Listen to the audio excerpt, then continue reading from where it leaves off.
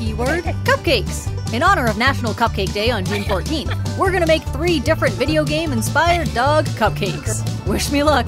Tongue twister time. Clever, colorful, confusing cupcakes. Clever, colorful, confusing cupcakes. Clever, colorful, confusing cupcakes. Clever, colorful, confusing cupcakes. Clever, colorful, confusing cupcakes. Welcome to Chaotic Adventures in Baking at Dog Height, ×3. To start things off, we're going to try to dogify the Metroid cupcakes by Nerdy Nummies. Hopefully these cupcakes give Arbor energy instead of stealing it. But is there science behind how Metroids attack? The pumpkin cupcakes we're making today are a recipe by Love from the Oven, and the icing recipe is by Recipe Tin. You can find all recipe instructions and links in the description. So, Metroids. Metroids are the titular enemy of the Metroid franchise, with the jellyfish-like larval stage being what we're making today.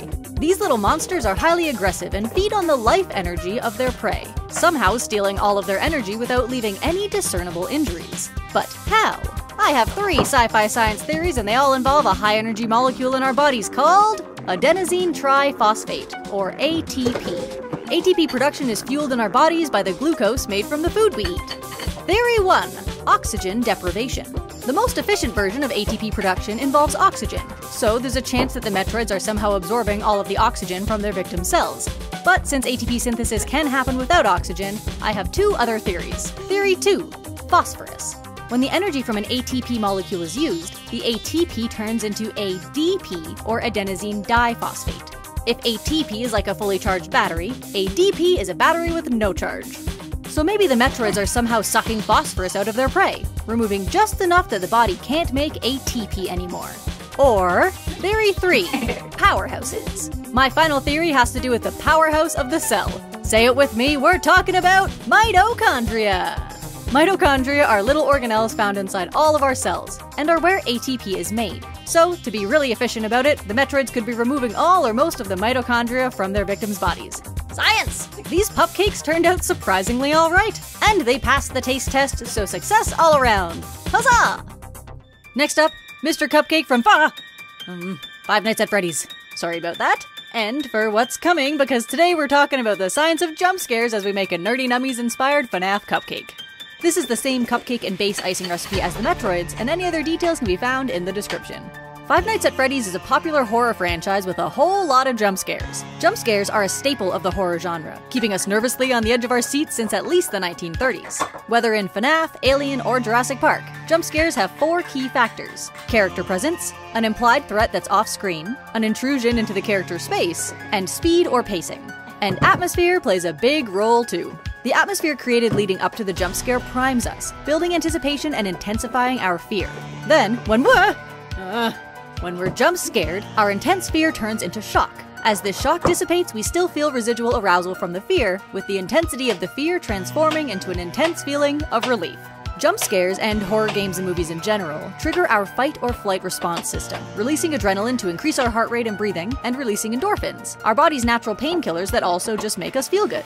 Unlike being in an actual life-threatening situation, horror content lets us feel this excitement and feel-good chemical rush in a safe environment. Alright, I'm ready for this one to be over! As a low sensation-seeking individual, I don't really enjoy jump scares and would never play FNAF myself, though it can be fun to watch a high sensation-seeking person play them. High sensation seekers find the fear and rush to be thrilling, and for me it's just fun panicking alongside someone else once in a while. These pupcakes turned out, honestly kind of scary, which fits the theme. And since Arbor doesn't seem to mind that I was so scared I forgot to add the teeth, technically I think that means this was a success. Okay, enough with the horror, let's move on to another reason people play video games: to solve puzzles. Today we're taking it back to 2007 and making a dog-friendly Not-A-Cupcake as we talk about learning physics through the Portal video games. In Portal, players have to navigate a testing facility using a portal gun, all while being bribed with the promise of a delicious cake by a pleasant AI voice, though you quickly come upon scrawled writing on the wall claiming that the cake is a lie.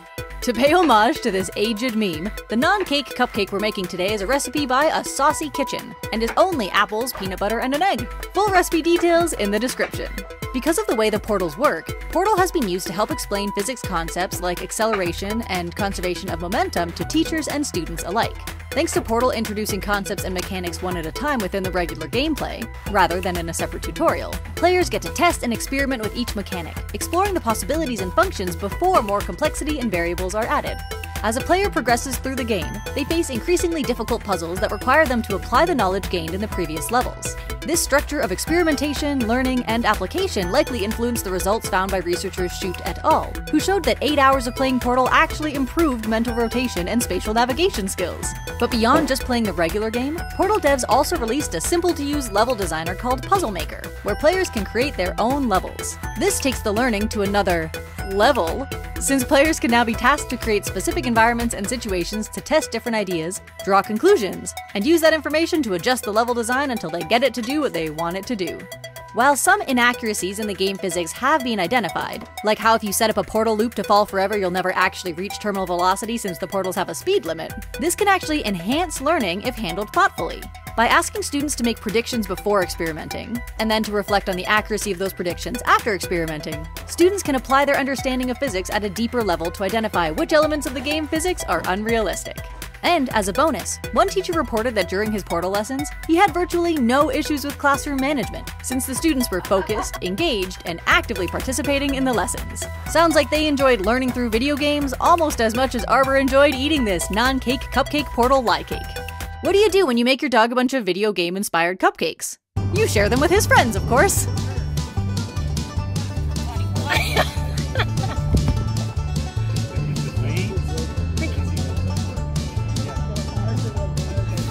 Not sure about it?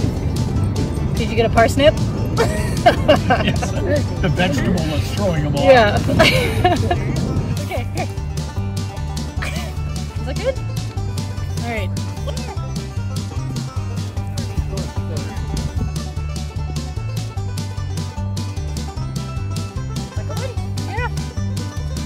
Good job, Kenobi.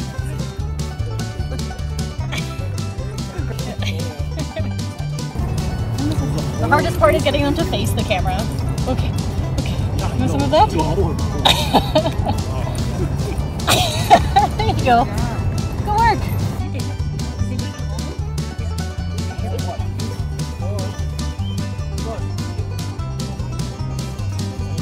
Not sure? Just a little piece or something. Yeah? We'll go just that. Over there. That better? Kenobi. You want the parsnips? Oh, she took a parsnip. That is not yours. You want a parsnip? Come here. That's yours.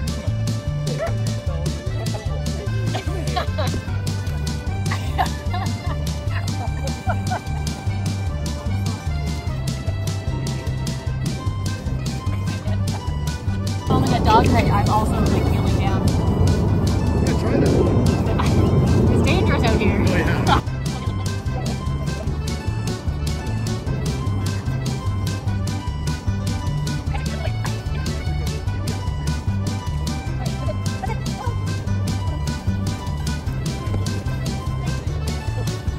And there you have it! 3 different Pupcake designs investigating the science of life force energy, jump scares, and learning through video games. Plus, some sweet dogs eating some sweet treats. If you liked this video, please make sure to hit that like and subscribe button, and we'll see you soon.